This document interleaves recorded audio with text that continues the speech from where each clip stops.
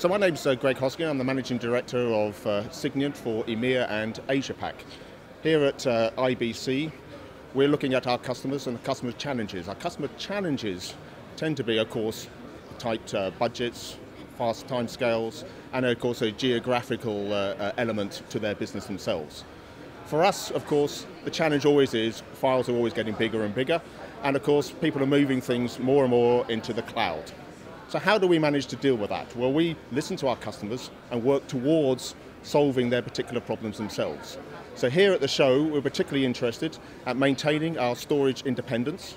That means not only can we deal with storage on-premise, not only can we deal with storage in private clouds, but now we can also do storage in the public cloud themselves. Primarily Amazon, of course, and Microsoft with their object storage becomes a major dominant player in that market. And of course the challenge is to be able to get files, large files, very quickly in and out of that kind of storage.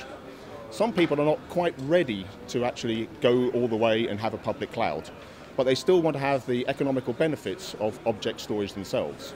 So here at the show, we have actually announced that we can now support object storage on-premise as part of our product portfolio. For our product portfolio themselves, we have our traditional managers and agents, which is maintained and supported, and many of the global media businesses around the world have had that as their major backbone for file transfers. In addition to that, we have our person-to-person transfer tool called Media Shuttle. That's got over 100,000 users actively moving terabytes of data every day as part of their overall business themselves. That primarily is looking at replacing the old traditional 40-year-old tool called FTP. We are quite amazed that sometimes people still think that a 40-year-old tool is still fit for purpose.